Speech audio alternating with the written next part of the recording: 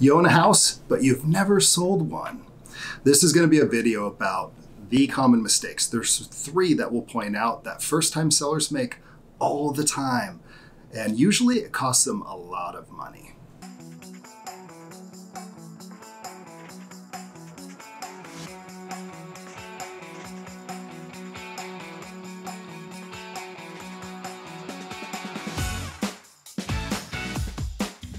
So at the time to sell, when you're a first-time seller, you always feel really excited.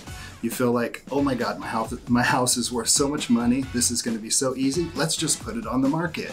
But there's a lot of preparation that should be involved to do this right. So again, the 3 common mistakes, let's get into them right now. The temptation is there. I totally understand. You don't want to spend any money. You don't want to take the time to get repairs. Maybe it's tough to get a contractor in your area. I know it is here sometimes too, but it is so worth it. So we're going to run through a couple items you might want to check out in your home if you're thinking about getting it sold soon. So think of it this way. Have you ever went to a hotel and you went in and the walls were kind of they're a little gross, right? Carpet was old. You feel a certain type of way about that hotel, and you may go back to the front desk and ask for another room. You may even ask the manager for a discount on your stay. And it's true, okay? If the carpet's dirty, yes, maybe somebody can put their own carpet in afterward, but you can't take back what you've already seen. So the largest surface areas in the house, what the eyes are drawn to are going to be the walls, they're going to be the floors, they're going to be the countertops. And if those areas have blemishes and you sell as is, it's going to feel like a worn property. And with a worn property, just like the hotel room, the person is going to expect a discount. Now, the market is fantastic right now, so yes, there are people that are going to overlook that, right? But the thing is if you are wanting to make top dollar, it is a mistake to not consider, correcting these items. So bottom line, don't make the mistake of trying to sell your home as is. Invest a little bit of time and energy, if not money. At least go into your backyard and your front yard, spruce those things up, do everything you can to make that first impression as good as it can be, because that's what gives these people the feeling that they might want to choose your home over another one. And a lot of the times it's not really the money, like Jessica's saying. A lot of the times if you don't have the money, it's totally fine. But to just spend the time cleaning and to spend the time doing a little touch-up paint and everything like that, things that don't cost a lot of money, is really wise. So we once had a property where just this happened, right? It was touch up the walls, clean the carpets. It was all pretty much labor intensive.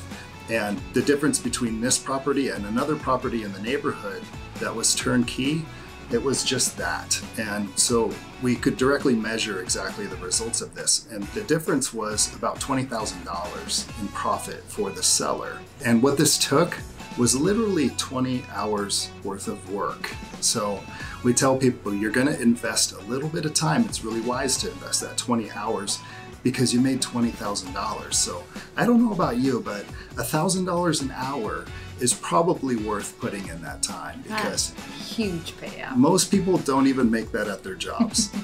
So mistake number 2 that we see all the time for first-time sellers is trying to time it a little too quickly, or in other words, rushing the process. So they're either trying to rush the home onto market and not paying attention to the details that need to fall into place in order to get it on the market in the correct way, or they get really, really excited and rush into the first offer they receive and don't give it enough time on the market to show it to all the people that might not have been available the first couple of days. There could be more people that want to see the home if you leave it on just a little bit longer. So when you're selling the house, it's usually tied to an event. Okay, you're leaving town, you're starting a new job in that other town, the timeline kind of gets defined, you feel a little pressure, and so everybody thinks that, all right, I'm kind of ready, let's put the house on the market.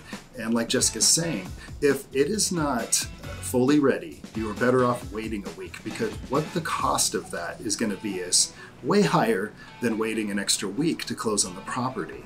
So we see it a lot. We'll go out, we'll meet a seller, we'll get together a list. A lot of the times we're helping the seller out with some contractors and whatnot.